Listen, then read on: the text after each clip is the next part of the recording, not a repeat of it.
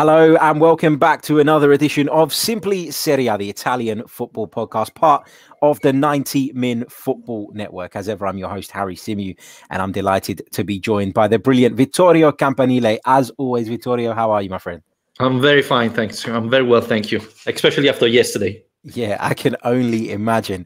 Before we get into some of this weekend's games, because there were some really big games in Serie A, there was a lot of movement in the table. So there's plenty for us to get our teeth into over the next sort of 30 to 40 minutes. But I want to start off by asking you a little bit about the fallout from the Super League, because, of course, the last episode we recorded was when we just heard about it. We were both quite upset about it. We both thought it was terrible for the game of football. And since then, we've seen the Super League collapse. What's the mood like in Italy around it? Is this, I know you said to me at the time that there wasn't as big a reaction in Italy as there was here in the UK, but what's the feeling around this whole Super League thing now that the dust has settled? Well, the thing is that all the English clubs have left, but Juventus is still there, right? And Milan as well. So there is a big interest in here, because yesterday, for example, the Italian Federation set up a law that if you are doing a Super League or creating a private league, then you're not allowed to play in Serie A, just as what UEFA said right last week. So there's a big question mark. What's going to happen to Juventus and Milan next year? Are they going to play in the Serie A, or what's going to happen? Because they're still in. They said that it's not going to start, but they still didn't leave. So there's a huge question mark. And unfortunately, here in Italy, we talk a lot about money. And so there's a lot of involvement talking about, Juventus' financial balance is awful. And this year is going to be even worse thanks to COVID-19. So the question here people are asking is, okay, where is Juventus going to get the money? The reason why they did the Super League is pretty much that. So they're debating about the money of these clubs, how it's important for this club to get money to don't collapse in a couple of years, more than is it really useful, the Super League, to save football. So there are a lot of question marks. As you may know, that the Agnelli position is a little bit on hold, because there were rumors that inside Juventus they weren't happy about what he did about the Super League. And so he already left his position in the Italian Federation, obviously, and in UEFA. Now there's a question mark that he could leave his position at Juventus, because this was a terrible publicity, let's call it like that, for a huge club, very important club like Juventus. So I think still pieces have to fall, and the next weeks will be more important to see what these two clubs that are still in the Super League will do. Absolutely. There's still plenty. You feel like this story is not quite dead yet, and there's plenty more to come. Absolutely. Let's have a look back at some of the weekend's games. And there were, as I said, some really big games. And one of the big ones in particular was the game between Lazio and Milan. Of course, Lazio running out 3-0 winners, Joaquin Correa with a brace, and Ciro Immobile putting the cherry on the top at the end of this one to seal the points for Lazio. It was a really, really big win for Simone Inzaghi's side. And of course, Inzaghi returning to the touchline after a few weeks out with COVID. How big is this win for Lazio, and were they deserving of it? Well, it was a final. It was really a final for Lazio. Lazio could only win this match to keep the hope of the Champions League alive. It's still very difficult. Lazio is 5 points behind, has a match on hold. They have to play against Torino. Probably will be played at half May, so a long time till Lazio recover that match. But really, Lazio had to win this match, and they did.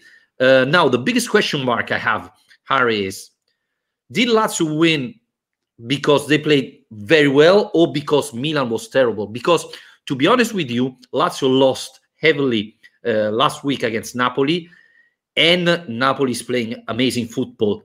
Napoli is really playing really, really well. On the other side, Milan is dropping a lot of points. They lost against Sassuolo. Now they lost badly against Lazio. So Lazio deserve to win. Now, I don't know if we're going to talk about the second goal. I think the ref made a mistake there. But even without that, Lazio probably would have won the match. Milan didn't convince me, and we are seeing a huge difference. Last year, beginning of the season, Milan was terrific. They were top of the league. They were scoring a lot of goals, playing great football. Now, in the last couple of months, Milan is really struggling. And Lazio simply took advantage of that. And every time Correa plays against Milan, he's terrific. He scores every time. So that's another big advantage for Lazio. But yeah, now the Scudetto race is over, let's be honest. But the Champions League fight is simply amazing, because now we have Atalanta, Napoli, Juventus, Milan, Lazio, all fighting for this. And there are a couple of teams that are playing great football, like Atalanta and Napoli, and other two that probably a couple of weeks ago we would say they are ready in the Champions League, like Milan and Juventus, that are really struggling. And now there's a big risk that one of these two will drop out of the Champions League. Absolutely. And as you say, it's really hotting up. There's 7 points that separate second placed Atalanta and Lazio in 6th. So there's plenty to play for. You touched on that second goal that Lazio scored. And for those of you who haven't seen it, there appeared to be a foul on Çalhanoğlu in the build up to that goal. Vittorio, for a moment, take your Lazio hat off. Do you think that it should have been pulled back for a foul? Well, even with the Lazio hat on, I tend to be very correct. And I thought, seeing the replay, it was a foul. And has to say that Lazio was really unlucky, because at the end of the first half, Lazio scored. And the goal was disallowed because an offside that really 1 millimeter, probably, I don't know.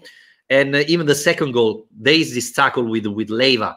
It looks like Leiva touches the ball, but for me, it looks like he touched only Çalhanoğlu. The weird thing is that the ref says plays on, allow the goal, then goes back, and he's called by the VR, goes and check the VAR, and at that point, for me, it's clear it's a foul, right? Instead, he go back and give Lazio the goal. I don't know what happened, honestly, but for me, it should have been disallowed, unfortunately, because it's for Lazio. But yeah, honestly, it would be really interesting to know what Orsado, that was the ref, thought about that. Because if you go and rewatch it, then it's a clear foul for me. Yeah, and I agree with you. I've seen it, and I agree with you that it was a foul, and Milan can feel very hard done by. But just going back to Milan, because you talked about the fact that they've struggled in recent months, and they really, really have. I mean, we were talking about them challenging for the Scudetto earlier in the campaign. Yep. I know we, in particular, were very cautious about, the fact that actually at this moment in time, Milan are overachieving.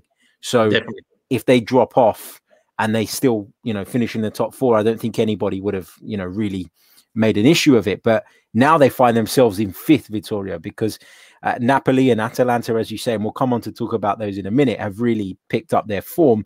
But Milan are in danger now of missing out on the top 4. And if they were to miss out on the top 4, I know that's not a long way. 5th is not a long way from where people expected them to be. But having been in the position they were, it would feel like like they've self-destructed, right? Yeah. Unfortunately, yes. I mean, at the beginning of the season, I think all Milan fans would be happier to finish 5th. But now, after you were first, you have been second for very long. I remember Milan fans a couple of weeks ago saying, "Yeah, we are safe," and now they're out and they're struggling. And one of the biggest issue I have is that in the second half, yesterday, Milan was down and they didn't create a single chance. Ibrahimovic didn't play yesterday, and you can really feel that a number 9 is missing there. Mandzukic has played the last 2 matches, but he's not fit. He's not good anymore. It's not the Mandzukic everybody remembers. Against Lazio, he had a couple of chances in the first half and then pretty much disappeared.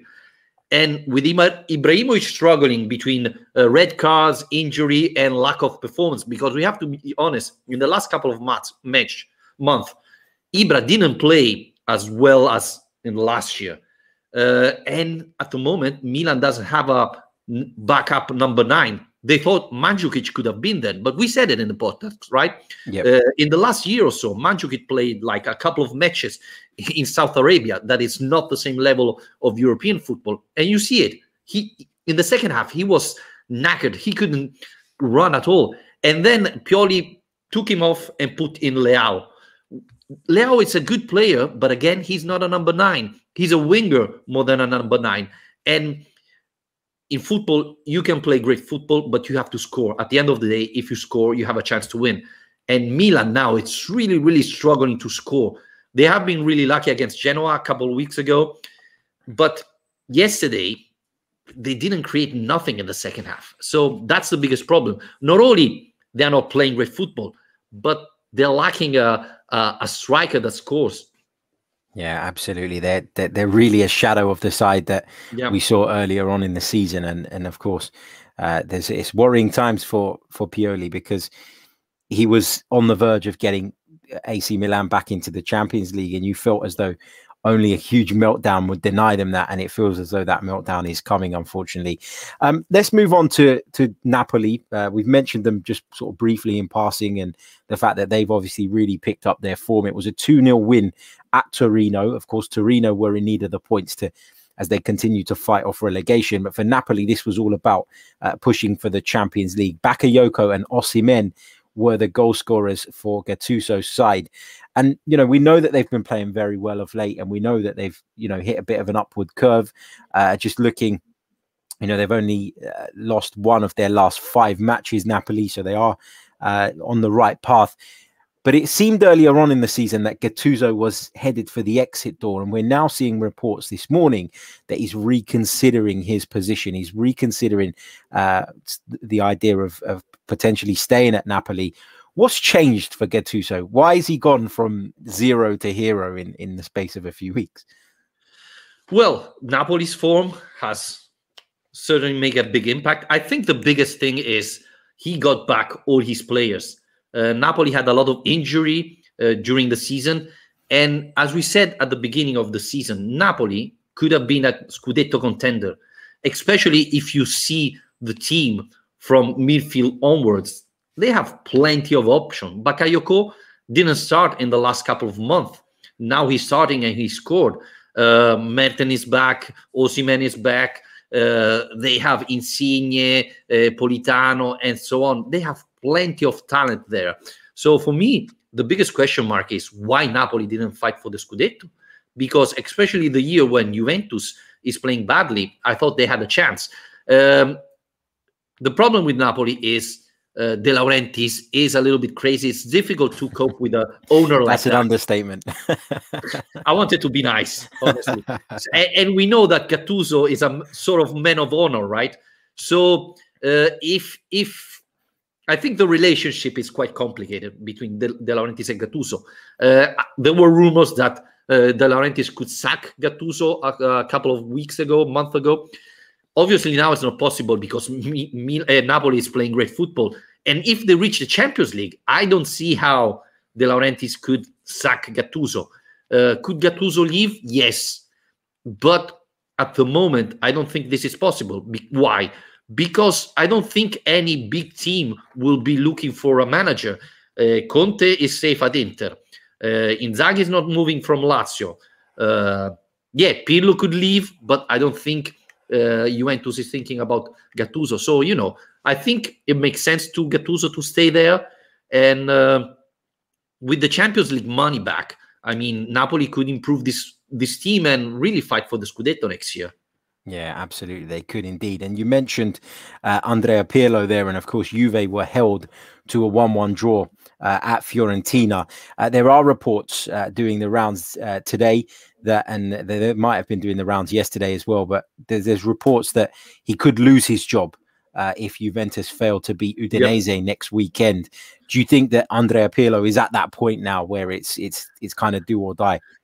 Well, the sport director before the match against Fiorentina said Pirlo will be our manager if we qualify for the Champions League. So the question mark is what happens if he doesn't qualify for the Champions League, which at the moment could happen because Atalanta and Napoli are flying. So I think if Juventus doesn't reach the Champions League, Pirlo is gone.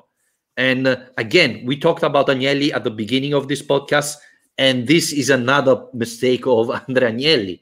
Since Agnelli took charge of Juventus, he made a couple of huge mistakes and now we see the results. I don't think Andrea Pirlo was ready for Juventus, and he's proving it. Iachini, the Fiorentina manager, is not one of the best managers in Italy, but won the tactical match against Pirlo, and this tells you that there's a problem there. Juventus again was very lucky, and again, I think that Pirlo is not good enough to manage Juventus. He should start from third division, something like that. There have been rumors that Agnelli had a dinner with Allegri. So for me, Allegri is going to come back to Juventus this summer. I would do it even if Juventus reach the Champions League qualification, in my opinion, because Pirlo simply proved to not be a manager for that level of team. Allegri make a lot of sense. So for me, Pirlo has no chance of staying. And the fear I have is that the players know that, and they don't follow the manager anymore like they did at the beginning of the season. Yeah, there's only so much a great player can sort of take with him as a manager in terms of commanding a respect. When the team see that it's not working, they lose interest very quickly, don't they? And for Juventus, it's been the case all season. They've been very up and down. They've been very inconsistent, which is something that you wouldn't associate with Juventus over the last 10 years. So to see them now in this position is obviously... And even the investment of Cristiano Ronaldo is not paying off. He didn't score in the last 4 matches. He's been struggling a lot. So, you know, you put a lot of money there. Again, we talked about AC Milan that doesn't have a real number 9 without Ibrahimovic. Morata is the only number 9 Juventus has. I'm not sure Morata is at the level of Juventus. It's not the right number 9 for Juventus. So, you know, they were relying on Cristiano Ronaldo scoring a lot of goals to make up the absence of a real number 9. And now Cristiano Ronaldo is struggling. He's not young. He's getting older. You cannot pretend that he could keep that level up all season long. Dybala has been struggling. So you see, there are a lot of transfer market mistakes that now are catching up. And if you add this to a manager that is not good enough, then, you know, it's difficult. Milan and Juventus have a tough fixture. They're going to play in a couple of weeks, I think. The 9th of May, there is Juventus-Milan. So, you know, that could be a turning point for both teams. Who lose that match could be out of the Champions League. Yeah, huge game coming up. And of course, we'll be keeping across that right here on Simply Serie A. Atalanta, they blew away Bologna this weekend, and Atalanta doing what Atalanta do, basically, which is going out on the field, playing an exciting, enthralling brand of football, absolutely battering their opponents. The goals were from Malinovsky, Muriel, Frula, Zapata, and Miranchuk. There's nothing I'd like to see more than Gianpiero Gasperini qualify for the Champions League again, because every year people say Atalanta are going to fall away. They can't possibly maintain this, yet they're doing it. And right now, Vittorio, they sit second in the Serie A. That is some feat. And there's just not enough positive things, I don't think, to say about Gasperini and the job he's done at Atalanta. And the thing is, every year you hear people saying they will not make it this year. And instead they do better, because 3 years ago, they arrived 4th. Last year, 3rd. This year, they will arrive 2nd. I'll tell you now. I'm sure about that. So, you know, they're not only confirming, they're doing better, which is simply unbelievable. We talked about money. Atalanta hasn't got the same amount of money of Juventus, Milan, Inter, and they're doing much better than these teams. Well, not Inter this year, but Milan and Juve definitely. Roma as well. So, Muriel, he's playing terrific football. We said that without Gomez, they would lose something, but Zapata and Muriel are making up for the absence of Gomez. We have to say something. Before the first goal of Atalanta, Bologna was playing great football, and they wasted so many chances. As soon as Atalanta scored the first, the match was over. They scored another one immediately, and Atalanta started dominating the match. Atalanta is a team that plays amazing football. When they attack, they are very dangerous. They can score on different ways, but they allow you a couple of chances every match. But at this point, they are probably the best team in Italy. They're playing great football. And yeah, I think they will definitely finish second for me. I'd love to see that. I'd love to see them finish in second. As you say, it will be another step forward, wouldn't it, for Atalanta? Let's move on to the game between Cagliari and Roma. Roma, of course, suffering a 3-2 defeat. Big win for Cagliari, who are down at the bottom of the table. They're in 17th place. They're level on points with Benevento, who are in 18th, which is, of course, the last relegation position. So this was a big game for Cagliari. They benefited from the fact that Torino lost as well, which is obviously good for them. Benevento also losing, of course, as well. But it really feels to me like, and I understand it, but it feels to me like Roma are now all in on the Europa League. And of course, they're in the semi-finals. They take on Manchester United in that. And is that reflected in their performances in the Serie A for you? Definitely. I think it's the last 3 matches, at least, we saw this. Before the second leg against Ajax, Fonseca put all the subs in the Serie A match. So I think this is a problem. I think this is a big mistake, because on football, you cannot switch off and on when you want. You have to keep playing to win, because if you lose that mentality, now that next Thursday you have to switch it on because you have to beat Manchester United, it could be hard to switch on and think, okay, this match we have to win, the other one we can lose it. So this is a problem. The other thing is putting all your eggs in one basket could be really dangerous. So Roma at the moment are out of the Champions League. Not only losing against Cagliari, now there's a huge risk they're out of everything if they don't win the Europa League. So, this is a huge risk. On the other side, you're playing against a team like Cagliari that has to win to keep the hope of staying in the Serie A alive. And that's what I think make the biggest difference in modern football, is the mentality, how you play. If you're playing for win, or, your head is already to the next match. And that's why Cagliari won against Roma. And this, again, could be a big risk. Next weekend, there is Benevento-Milan. Benevento is fighting for avoid relegation, so it's another tough match for Milan. But relegation fight is really exciting. But I think it's a little bit unlucky that team like Roma are not focused anymore on Serie A, because like this Cagliari that maybe could have lost against Roma, they won quite easily, and now they are not safe, but they got 3 very important points. Absolutely, they did indeed. It's a massive 3 points for Cagliari. Let's just briefly touch on Inter. I'm just, we talk a lot about Inter on the show, and that's why I wanted to start with the other sides. But it was a typical Antonio Conte game, wasn't it? Leaving it quite late and nicking the goal and being resolute, if not brilliant. Yes, Verona is a little bit like Atalanta, I would say, with less talent, but Juric, the manager, has the same mentality, the same type of football of Gasperini, and you can see it every time they play. So Verona put Inter in a lot of pressure. There have been a lot of rumors here in Italy about the goal that they disallowed to Verona. They say it wasn't a foul. Basically, Handanovic went out to grab the ball. He had a tackle. He was pushed a little bit with Faraone, the Verona winger, and the ball went in, and the ref said after VR he canceled the goal. I'm not sure about that, but this tells you that Verona put Inter in danger. Inter is not playing great football, but to score against them is quite complicated. It's really hard, even though Handanovic, we have to say, is not playing at his best.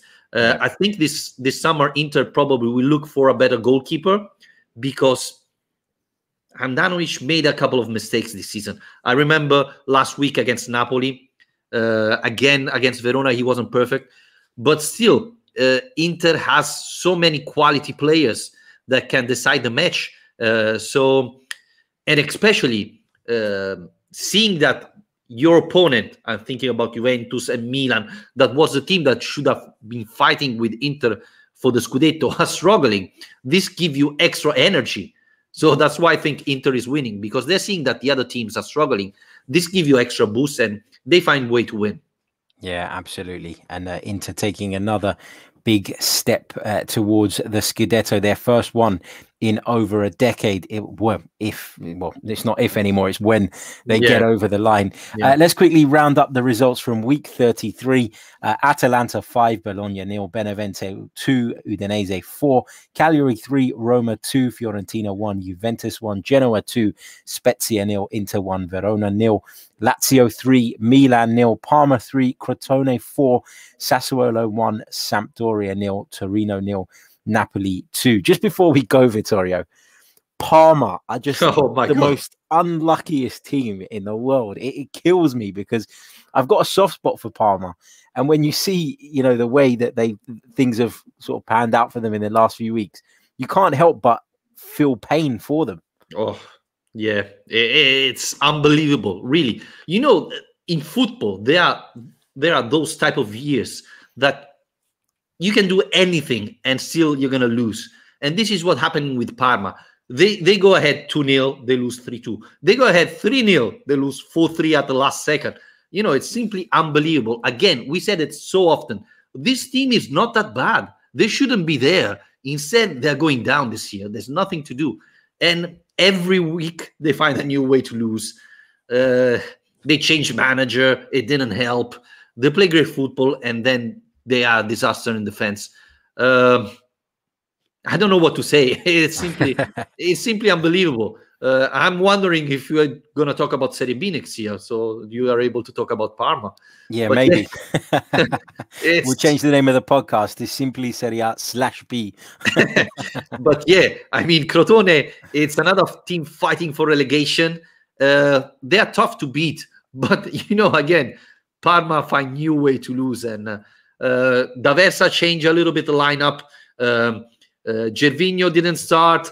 Then he came in, he scored, etc. And still they find way to lose. And I think they have no chance at the moment. So yeah, no, they're gone for me. But my heart hurts every time I see them turn in these performances where they score goals, but then they just undo it all at the back. So yeah, disappointing to see. But of course, we move forward and we're going to be back with another show perhaps later on in the week. So make sure you all stay safe. Make sure you subscribe to the podcast. If you're new, make sure you smash the like button as well. Leave us a review if you could, and make sure you give Vittorio a follow as well. I'll leave his handle, I should say, in the description. Vittorio, how can people find the Lazio Lounge podcast?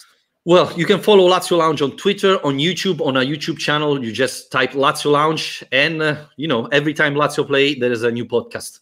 There you go. Make sure you head over and check it out. And I'm sure you'd have caught Vittorio in a very good mood on the one following yesterday's game. We'll be back very, very soon with more Simply Serie A. Until then, take care. Ciao.